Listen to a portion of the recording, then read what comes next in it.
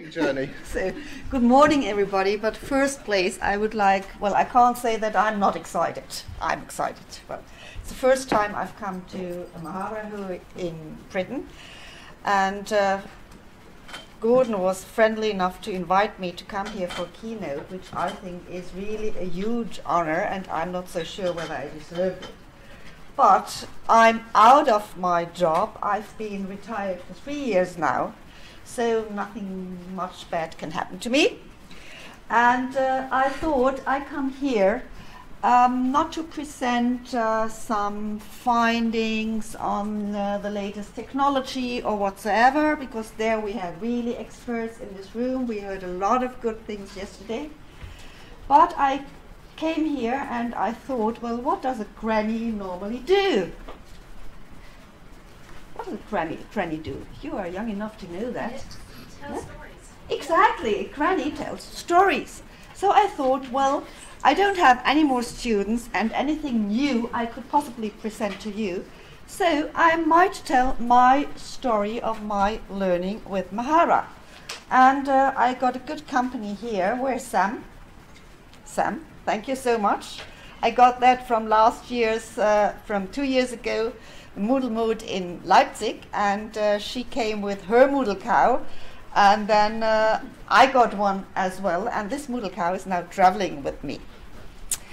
So, Mahara Granny goes to Mahara. Really a very big honor, and I hope that I can really get something over from my learning journey. And I'm very, very glad that today I also got students here, because what I was interested most in were the students, were the learners. You were, and you still are my target group, because I always wanted you to give you the best and to facilitate your learning. It's not about technology, but it's about learning, and that's what I'm going to talk about today. So my personal, I think I skipped already one slide. No? Yeah, well, it has disappeared, doesn't matter. I had the worst conditions of all to get started. Start with that. That was in 2008. I had already been working with Moodle for a couple of years, and I found that a big progress, because before I was fiddling around with emails and floppy disks, and I don't know whether you still know what a floppy disk is, and all that kind of stuff. I really was an early adopter with everything, and they used to call me crazy. I was always crazy. I was crazy to start with PowerPoint, to have students do oral presentations with PowerPoint instead of oral exams in the normal way. So I grew into that, and was always the crazy one. So I had a very bad start, because as an early adopter there aren't many people around who do the same thing. And then it's also very difficult to convince people. I think all of you know that. But times have improved a lot, and you are a big network. We are Mahara family. So you really have a big advantage. So my personal development showed me, I started also with technology. I thought, oh, this is cool, I can do this and this and this. So when I started with Moodle, I made them do the tests, closed tests, so they had immediate results, and I thought they would be happy to get marked and to know exactly where they are. No, they weren't, because this for them was not learning. This was just studying to test. So I had to change my strategies there too, and I had to put myself into the person of the learner, because the learner is in the focus. So one advice there is we should always listen to our learners. Be in contact, get into the role of your learners and ask them how they would like to learn. So it's not about technology, it's about learning. That's how it all started. That was in 2008. I think at least one of these guys, some of you might know, because he's British. Christina, you know him. Yeah, it's Steve. Yeah, it's Steve Wheeler, and he's a learning technologist in Plymouth University. And he's a guy who travels around the world. He's in all international conferences, the Eden Conference and whatsoever. And he's just brilliant, and I hope you will go to his blog, Learning with Ease. So he writes a weekly blog entry there, Learning with Ease, and he's full of inspiration. He's not only a technologist, but he is really for the learning process. The other guy here on the left is Wolfram Büchel, and at the time everything started, it was in 2008. I got a phone call from the school administration or ministry, and they were looking for a person who was speaking English, who had some experience in teacher training, who had some experience also with technology, and who was not scared about trying out new things, and who was prepared to put in a lot of energy into that. So there weren't that many people at the time. And I said, yes, why not? And it sounded quite interesting. The person who called me was not very well informed what all was about. And it turned out it was a European project called MOSEP. MOSEP, which stands for More Self-Esteem with Your ePortfolio. So why did they set up this project? At the time, in 2007, that was in 2007 already, there was a European agreement that every European citizen should be in possession of his or her own e-portfolio in 2010. Though we are in 2015, just think about that. The only place where this has really been realized at the time was in South Wales, in I don't know how to pronounce it, Pontypridd University. That was a guy who was involved in this project. But, well, we are still waiting for this. And that's what I keep telling people. You have to insist that you get a Mahara installation, not school by school, but one platform where people can collaborate and contribute. So 2010. Right. So the other guy here on the left, that was the project manager of the project in Germany, in Esslingen. And I was the one who had to work, all the material had already been done. There was a wiki created by, I think it was 6 different nations. Everyone had contributed. And it was like, you know, there is this fairy tale where you have to eat yourself through all the porridge ring around a place. And I was feeling like that. It was just horrible. And I had to find a strategy how to possibly implement this e-portfolio idea into teaching for various purposes. I had a bunch of 20 people. Half of them had been sent. So also not one of the best conditions, and half of them were, let's say, slightly interested. So that's how we started. That was in 2008. That was just a drop in the water. You can't say it was more. I did this teacher training in Esslingen with these people. I had 2 sessions of about 3 weeks, and there was also already the difficulty. I think you know this problem. You work together with a person, and I had no idea about Mahara at the time, really no idea at all, no idea about the portfolio, and I had a partner who already had his own Mahara installed, so he knew all the technical stuff. So, but we had very different interests. He wanted to teach the people how to use Mahara. I wanted to teach them how to use Mahara for learning, which is really very different. So that was not easy too. So my advice is get together with someone, but make clear what is your aim. Your aim is learning, and technology just has to serve. It just has to work. So we got over that in 2008. It was a drop in the water, and this drop in the water, I think I can say it has created circles. There has been an outcome, and in Germany at least, it has become a small stream. Well, even if we are not happy with this small stream, Christina, we would like to have a bigger stream. But I think it is a stream, and there are not just it's not just drizzling water all over Germany, but it's a concentrated stream because people working with Mahara in Germany, they all know each other. They all know each other, and they all help each other. So there are just, I'm granny, so I have children and grandchildren. And you might have already heard about these persons.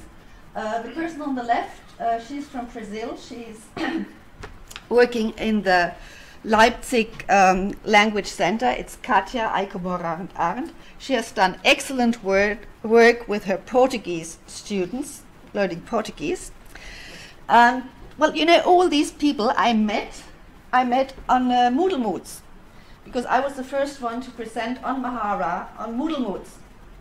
So I got people interested on Moodle Moods. This morning I was suggesting, why don't you combine in UK the Moodle and Mahara Mood? Because then you get the people who are already there for Moodle Mood, you get them interested in Mahara as well. And they don't have to travel twice. It worked quite well. So this is Katja. I will publish the presentation, and there are the links to these people in the presentation, so you can click on that. And the second one, people who came to Brighton last year know her. This is Linda from Pardubice from Czech Republic. I also met her on the Moodle conference. She got interested, and she's now, I would say, the Moodle expert in Czech Republic. She's doing brilliant work with her student, also in the language center. Lots of good examples there too. The third one is Christine from Germany. She also bought into Mahara on the Moodle Mood. You see, I met them all on the Moodle Mood. And she's doing very, very good work. And she's in teacher training, and she's working together with a coach. So this is the best possible start you can get with Max. So Max is a coach on learning, a German, Max Woodley. He also does keynotes, and quite famous Swiss guy. And he gets people prepared for different learning. So when they start with Mahara, they are already prepared that something is going to change.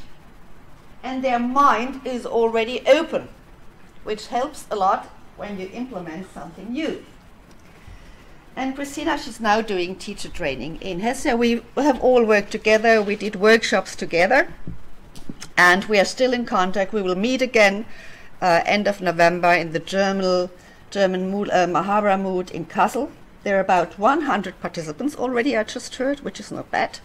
It's not an organized conference where you have to hand in your proposals, but people come there and then it's an open, it's like a bar camp. So these are my children. Here are the links. But I did not have a lonesome road. I had some very good company. And some of the company, I think you already know. The guy on the left, who knows him? Yeah. That's Nigel McNee. He was one of the first people working on the Mahara project in New Zealand. And lucky for me, I was in Skype contact with me, and he was always available when I was in trouble and when I did not know what to do. So he really helped me a lot, this guy. The second one, I think she's very well known, very energetic. Yeah, that's Penny Leach. That's Penny Leach. She's now a proud mother of 2 children with sleepless nights. She's living in Munich. She has stopped coding. A couple of years ago she said, no more coding, that's it. And she helped me a lot, and we did also workshops and presentations on Mahara Mood together. Nigel, Penny. Well, I think the third person I do not have to present. She's present here in the room. And I must say, since Christina has been with Catalyst, lots of things have changed, because she's really, I think we really have to say that here, she is such a great community manager and such a helpful person and so well organized. Well, I'm going to stop that here. And you really have helped me a lot, not only me, but other people, and she's pulling together people all over the world to do a good job. And then there's another person. There is Don Present. Who has heard of Don Present? Ah, okay. I think he took part in one of the Mahara conferences in the United Kingdom. I never met Don in person. Well, I had the chance. He presented for me twice online on a Moodle conference in my Mahara track, so I got him twice online, which was nice. Very helpful, and he does really a very good job. He works with adult people who have to change, who have to learn a new job, and how they can present themselves via Mahara. So I really recommend going to his slides. And then we have that lovely lady who's not very well today, Sam. Thank you again, Sam. You really, I learned such a lot from you, and what Roger just showed us, the pages you set up when you were still at Solent. And also, I can also recommend your personal portfolio collections, which you put public, full of inspiration, full of ideas, and it's really just, you're really just a source of inspiration, and she's so helpful and friendly. So thank you so much. So, don't you think that this is very good company? So, that was over the years. At the beginning I was a bit lonely, though. But I think still for learning this is, well then, all dear colleagues who helped me, who did not block me. Most of them blocked me, I have to say, because they, well, it was something new that was very highly suspect. So, the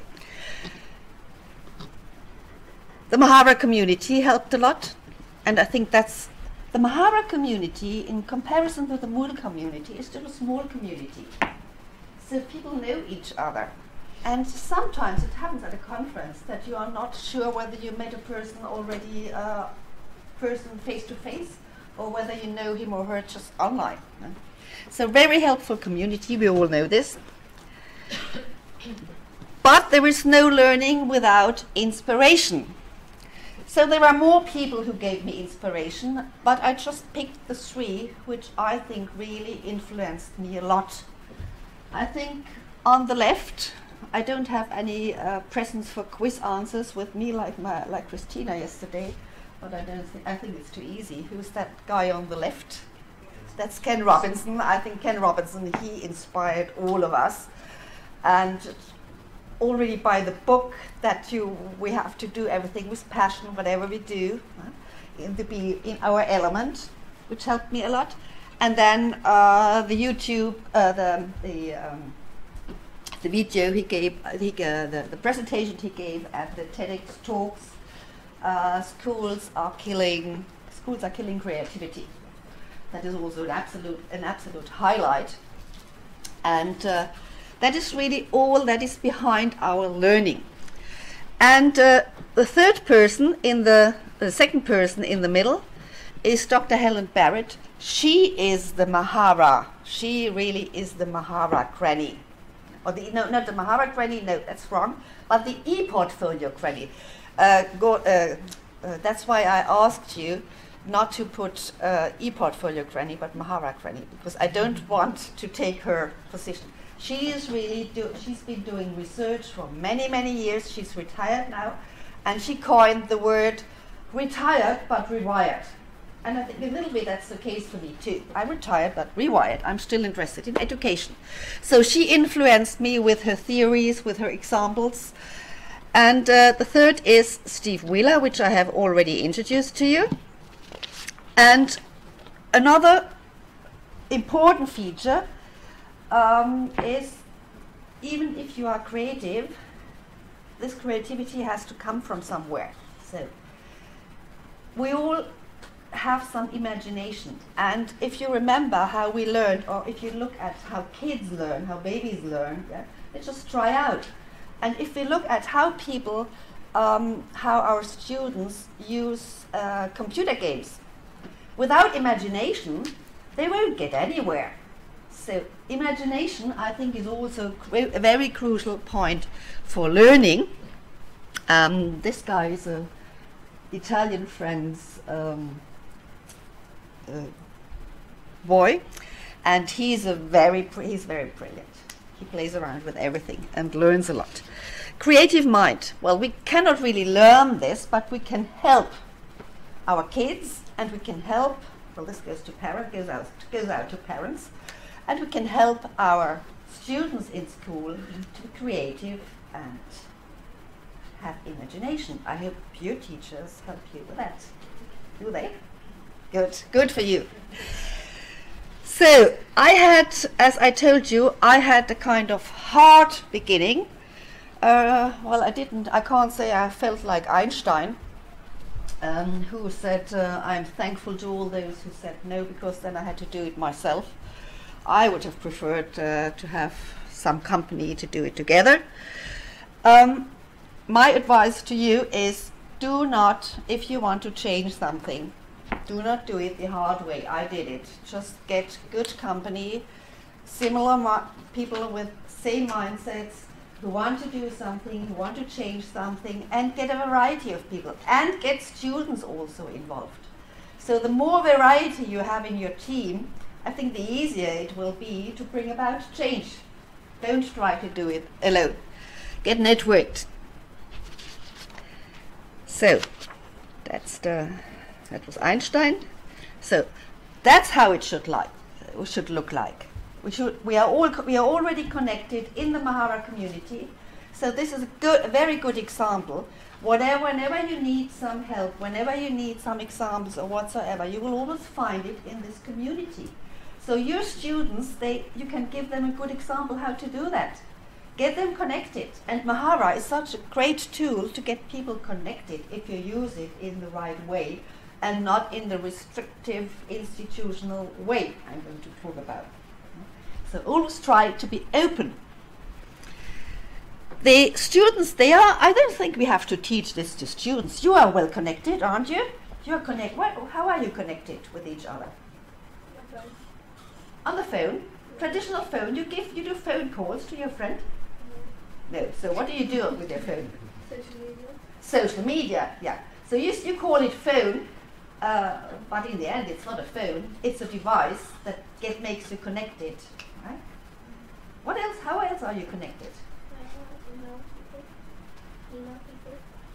You mail people. I email people. You email people. You use email. Yeah. Oh, do you hear that? She says she uses it. Who uses email for communicating here in the room? Well, I mean the normal way of communicating, just to say, well, because I make the difference between, the official thing where you have to keep records of what you were doing, which is one thing, I call this business, and then the informal way. Who uses emailing for informal communication? Oh, still, okay. Because you want to keep the records of what you were doing? Why don't you use WhatsApp or Messenger or so? Yeah, we use all of that. Yeah. Now, what I sometimes find difficult is, I know that, for example, Christina, she has written something to me. So I can't possibly remember. Was it WhatsApp? Was it email? Was it Messenger? Or what was it? Or did she actually talk to me? So that's where we have to learn to get organized. But we don't have to teach to our students to get connected, because they are already connected. We just have to help them to get connected in a way that helps them with their learning. And maybe that's where you might need some help too. So for all of this, we need a big step. It just does not happen by itself. We need a change in our mindset, and the change needs to be that big that I would call it a paradigm shift, even if this is a word that has been overused. But there is no way around. If we do not change our minds about learning and about teaching, we might get all our stuff into the e-learning, but learning will not change. And I would say that this is the most difficult part of everything. It's easy to sell Moodle to a teacher if you tell him you can put all your stuff in there. So what will happen? They will put in all their PDF files, all their documents, what they have collected over the years, and they say, oh, now I've got a course and I can use it. I can use it paperless. is that progress for learning? No, it isn't. Nothing has changed. And they still want to bring their students, they still want to bring the students that they bring the textbooks to school. So we have to do it in a different way. Another experience I made in my learning life was you cannot expect anyone to do something you want them to do without doing that yourself. Whether using PowerPoint or using Moodle or using Mahara, you have to do that yourself. So what I did, well, I did not reflect so much at the time about what I was doing. I just did it, because there was no one who could give me advice, so I just did it. So what I did was, I set up my own Mahara e-portfolio at the time in 2008. You guys who worked then already with Mahara in 2008, you know what I talk about, the problems and bugs and everything we had at that time.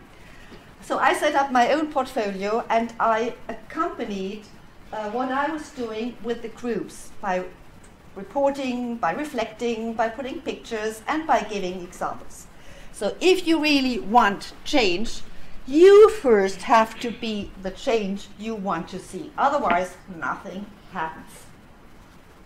That's hard, but it's also fun. And another thing what I had to learn, you have to change your perspective. Don't look at the things the way they used to be and you are used to look at them. But be open and get into the perspective of your students. Your learners, they have a completely different perspective of learning. Do you sometimes discuss learning in school, how learning happens? Does that happen? And when does that happen? When you are unhappy with the learning and teaching, or when your teacher asks you? Yeah. Can you speak up a little bit, because there are some guys sitting over there? I don't know.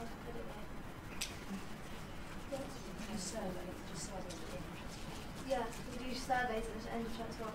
Ah, okay, so the teacher asks you what you were happy with and what you would like to change. Okay, I think you have to do that, do you? Because we had to do this in Germany as well. You get the feedback, student feedback and colleague feedback, and teachers did that very, very reluctantly, I must say. It was just a formal thing in the end. No, but we really should listen to our students. And for example,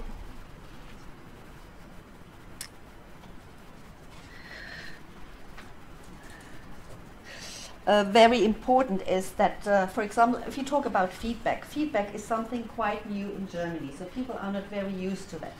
So when my students did their first Mahara e-portfolio project, I needed another teacher to give them feedback. So the teacher said, well, how can I correct that, what the student did? I said, well, it's not about correcting, but it's about giving feedback, about telling him what is good, what he can improve. And there's a line for that, and so on. And we had major problems, because this is a process not only students have to learn, but the teachers and tutors have to learn too, because when we learned to be teachers, that was not a topic, and then it was introduced, but it was introduced top down. So if something is introduced top down, people, they just don't want to hear that. Oh, what, I have got to give that feedback now. Well, I've used my red pen, so that's where I feel safe. So the teacher's reaction were not very well. Change your perspective. And then let's talk about the ownership of learning. Another very, very crucial point, the ownership of learning. On one side, we have the institution, which is closed. Yesterday, I talked to Niklas about institutions and about universities. And, well, we realized that his university, for example, every institution in the university has its own learning system, learning management system, own Mahara, whatsoever, so many. And they are all closed shop, all single institutions, no connections with each other. Well, this is 19th century learning, according to me. People have to be connected today, at least if they are in one university, even if there are 30 different departments. Because maybe one student is in one department and at the same time in the other department. So this poor student might have an e-portfolio with Mahara on one side and another one with iLearning or It's Learning in the other institution, which makes no sense. So I think the ownership of the learning goes from the institution, and this is also a reason that institutions, they feel quite okay with Moodle. Working with Moodle is something they can control because it's institution-centered, right? The teacher is in control. The teacher sets up the course. Who uses Moodle here in this room? Okay, so you know what I'm talking about. The teacher creates the Moodle course. You have a group, and the group, they have more or less rights in the course. If it's a good teacher, they have more rights, they have more responsibility. And these courses, they just sit one next to the other, like containers. Right? You can't see from outside what's in the course. And people cannot get connected normally unless you make a meta course where they have access to different courses. So institutions in Germany, they are quite happy with this system. But when it comes to Mahara, to the learner, which is learner-centered and which is owned by the learner. Yesterday I heard a lot of questions, and there were requests, and some of the requests I thought, oh, this sounds funny to me, because this sounds like I want to get more control over Mahara, over the students learning in Mahara, which is not really the intention of ePortfolio, because we must not forget, in Mahara it is the learner that is who is in the center, and he is the owner of his ePortfolio. We have roles as facilitators. We can scaffold the learning, but it's not about control. We have to find different ways of giving assessment, of seeing what they do, but we must really leave this freedom to the learner, because otherwise it will be another restrained space for the learner, and they will not like it. That's what happens if there is too much control. So the Mahara, in contrast to Moodle, is really learner-owned, and people can get connected. So what can they do in Mahara? Well, first place, they can just build a simple hut. And here I would like to talk 1 minute about templates, which was a topic yesterday too, templates. I am not against templates. I think templates have their place with users who don't have the time to get into the system. I think templates have their place, for example, if you have very strict requirements that have to be fulfilled by the learners, right?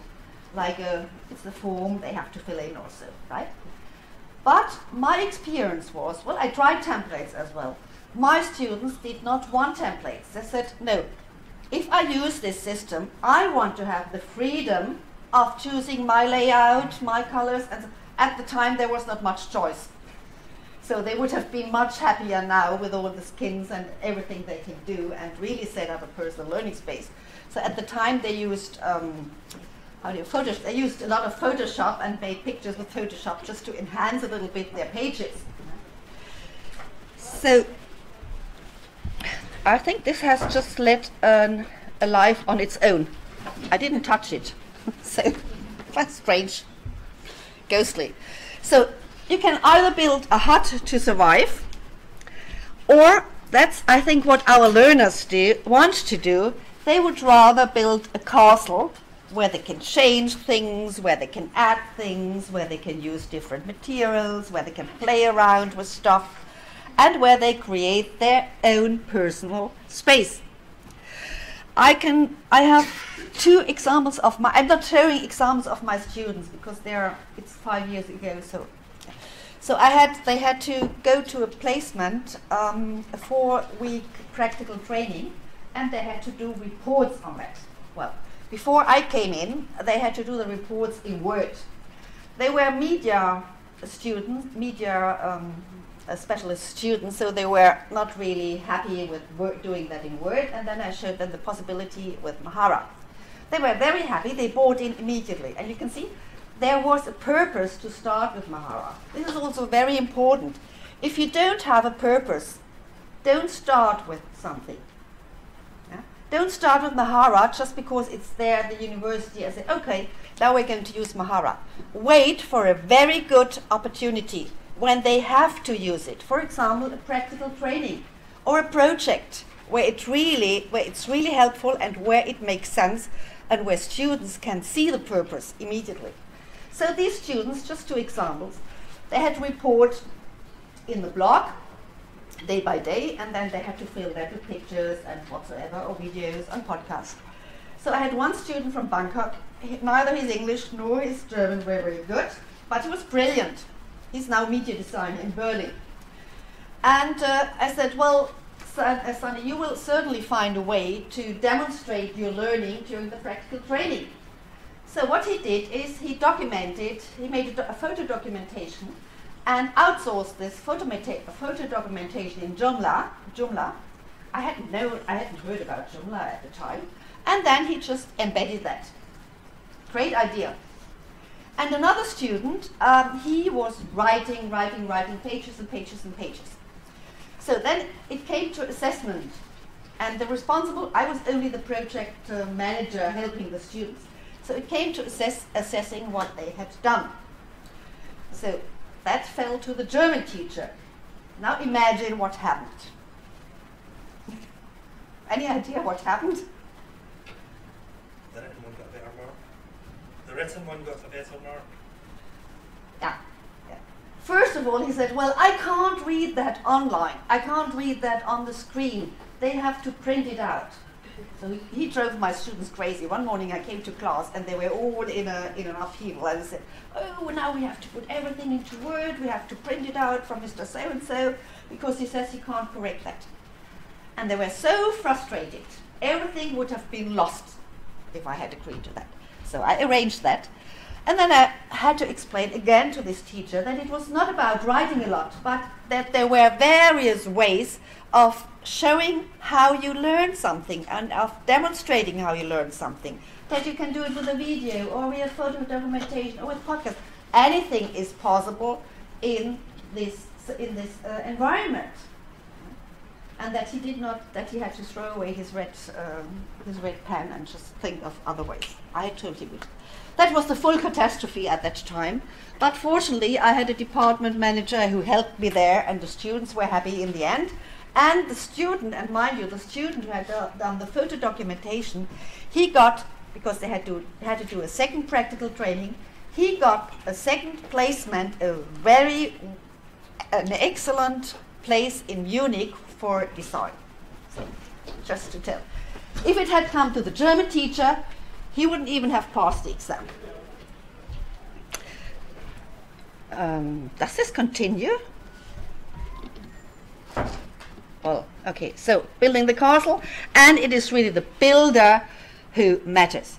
Even if you give them exact tasks, give them the freedom to think about how they want to fulfill their tasks. They will find ways.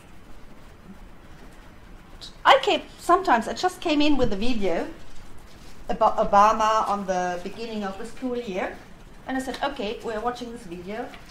Well, they had problems of understanding it, they had to watch it again, and I said, what are we going to do with it? I didn't come in with a plan, and they made the plan. They said, okay, we are going to think about questions to interview this guy.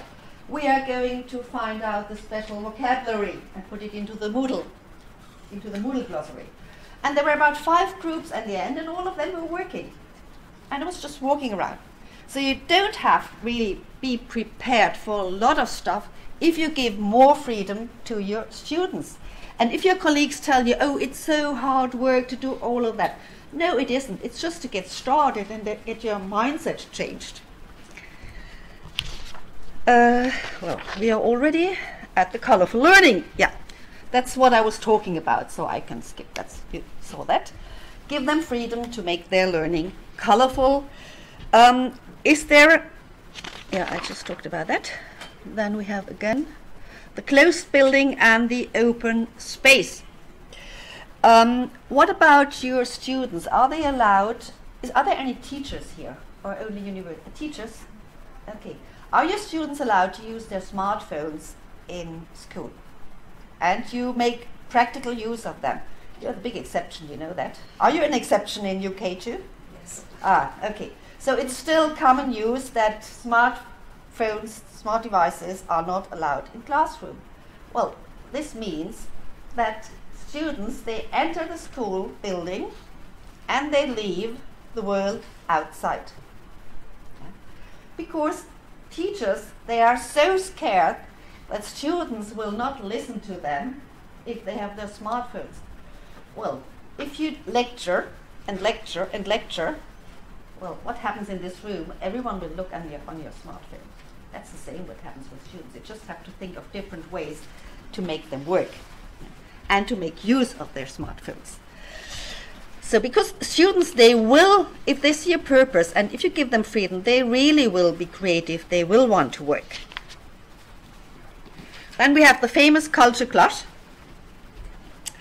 It's much easier, we all know this, it's much easier, it's reliable, you don't lose your sleep at night if you come in with a textbook and you know exactly where you are and where you want to go and where you want the students to go, and just to teach knowledge. On the other hand, we have the meaningful learning. Well, this says Lernen statt Pauken. If I try to translate it, it would rather mean studying versus learning.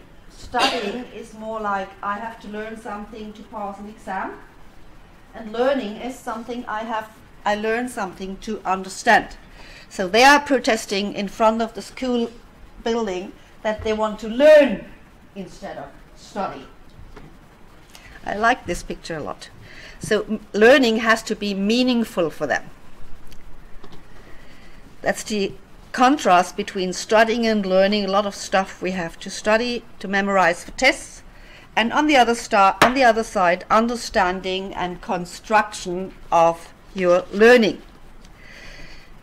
Now I would like to come up with something that has also become a buzzword, at least in Germany. Has it become a buzzword also in UK? Competence. Competence-based learning. Well, we have to realize that we cannot teach competences. Competences have to be acquired by the individual. What we can do is we can help learners to get their competences in various fields. We can scaffold them, we can give them hints, we can give them material or whatsoever, and we can accompany them on their way of getting a competent learner. They need, even if you go outside, if you look for jobs, they look for competences and not for knowledge. Because knowledge, in the end, you might look up.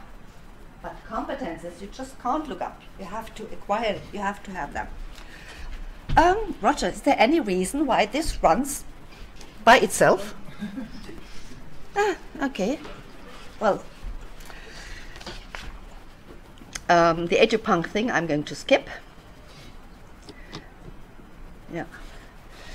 Students gain the personal space on the web. Well, for students, normally the personal space on the web consists of various social media things which they all aggregate. Everything can be done if we do it correctly in Mahara. So we have to help students with that. I have to speed up because I'm already a little bit late. So my claim is really, and that's what I would like you to spread the word, give more power to the learner. Don't be scared of losing control. Because if you give power to the learner in some points, obviously we lose control. And just see that the learners, they make good use of this power we give to them. That's the most difficult step in schools, according to my experience. Whatever you do, it has got nothing to do with Mahara or Moodle or PowerPoint or whatsoever. It has just got to do with learning, giving more responsibility to the learners. And then your colleagues will say, oh, this is going to be chaotic. Well, it is chaotic in the beginning. We all went through that. We all went through chaos, but at some point we have to accept that, and then we have to try to get that sorted out. Even our learning, I think my learning sometimes is very chaotic. Simon, you're smiling. Is you're learning chaotic sometimes? Even with formally, we need to fix it. So the big question now is, to get that connected to what we are talking about here, how can Mahara help with that kind of learning? Mahara has all these features. I don't think I have to talk a lot about these features because you all know about them. I just want to highlight the main points to get connected with other learners. The first thing my students do when I started with Mahara, and I showed, well, first of all, I show them the features, and then we get started. So first thing they get started with, they ask friendship, and then they make groups, so they get connected, they send messages to each other, and I give them about half an hour to do that. So they are quite happy with that.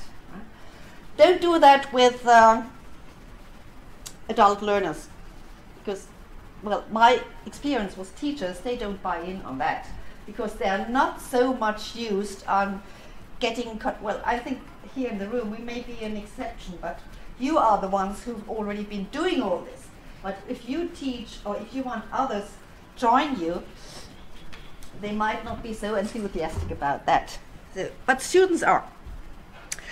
Then, so the connection, that's the first thing they do. The second thing is the artifacts, that thing.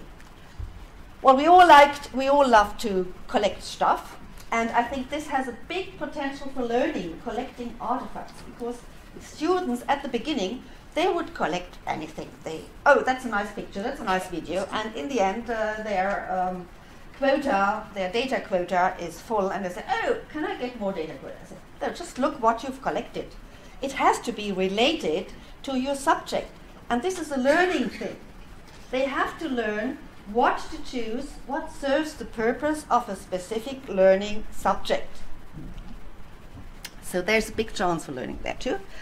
And then they have to learn that they don't cram in all the stuff they find into their Mahara site, but that they use external storage spaces.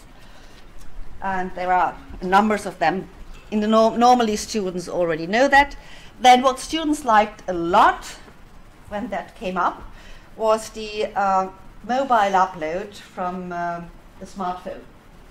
And this is really cool because when they are, for example, on a school excursion and they take pictures or whatsoever, they just upload them into their Mahara and use them later. So this is something which is not really, it doesn't have to be there, but it's nice to have, and it gives them the impression that they can be creative wherever they are.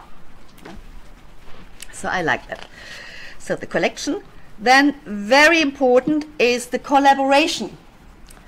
I really like that when we I don't remember when we had groups in Mahara. I think you guys know that better. Because in the first Mahara releases there were no groups, if I remember right. And then we had the groups, and this was a big potential for working with students. Because first of all, you make your work group, and I always insisted, you know, that they can keep everything for them. But if we worked if it was school related, they always had to make it, and we agreed on that. Everyone agreed on it. They all made it public for the group, first place, teacher and group. Right? So, for example, for their blog entries, if they just did a draft, I told them just mark it as draft and then it won't appear, so you have the time to work on that later. That is also a cool feature. And then they found out when they had to do some group project to work in 2 or 3 that it was really, really a nice thing and a cool thing to work from different places at different times on the same project on a group page and then to share it. So I think the group feature has a very, very big potential for our students, and I really like it that the students themselves can create their groups. Because this is another thing that teachers are worried about. But then students can create their groups. So yes, what about? That's like in real life. They get together, 3 or 4 of them, and they create their groups. The most difficult process, and I never came up with this word reflection. If you have, almost done. If you have the word reflection, throwing to your teachers or to your students, they get scared. Think, oh goodness me, now I do have to reflect about my work, I don't have to reflect.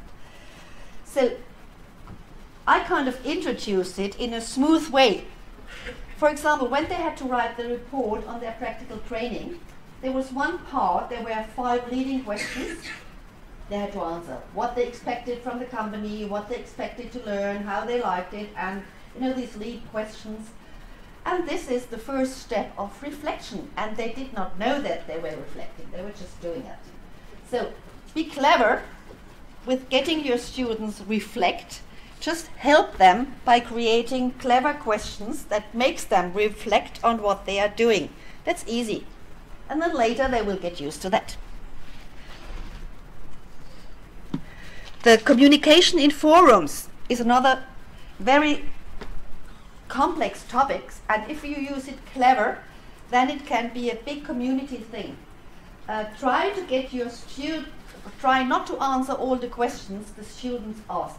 Get your students, this also refers to, it's the same with Moodle, because the student asks a question and then expects you to answer. No, don't. Get other students to answer that. And maybe you may create, by this way, a student tutor, and give him, where's Alain? And give him a badge, Alain. Huh? I would create student teachers and give them a badge for being a student teacher, for example, displayed on their Mahara site. And then may create multiple forums so that they have a forum for everything. Then to share the achievements. Students want to share what they have done. They want to show. They want to display to others. So give them the opportunity, for example. Give them the opportunity to show it to other classes, to other teachers, to at the open day, the open school day. Have them present what they have done in groups or alone or whatsoever.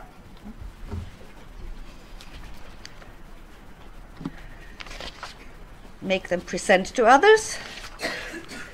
And I'm coming back for a minute to the qualified feedback. Feedback, as I said, is a very difficult topic, but get your students involved. Teach them. I made 5-10 minute sessions at the beginning of a class and said, okay, each of you is giving 2 qualified feedbacks, not just saying thumbs up like in Facebook, like button. There's no like button, and I don't want a like button in Mahara. No, we don't need that, I think. But give them qualified feedback. Tell them what you liked on their page and tell them what you didn't like and how they could improve it possibly. It's easier, finally, if you give this time allowance at the beginning of the lesson, and then at least you have got them to do feedback. And then maybe gradually your fellow teachers may buy in on that too if they see it doesn't hurt. The learning process is going on anyway, anytime, and anyhow, so we have to admit that, and we also have to admit that we cannot control it all the time, and that we have to give this freedom to the learner. So, but I think after all I've heard, I think there is enough light at the tunnel, at the end of the tunnel. I've seen a lot of light yesterday, and I think I will see more light today. I've seen a lot of light in Germany, even if it's still a small community, but we are growing. We are growing, and I would really ask you, spread the word, be active, show what you've done with Mahara to others, and get your students fighting. So basically, that's what I wanted to tell you. I just wanted to resume with one last slide. There's some bonus, but I will just leave with that. That's my advice that goes out to you, but I think you are not the audience I have to tell that. You are already connected, you are working together. So keep up your good work, and thank you so much for having me here.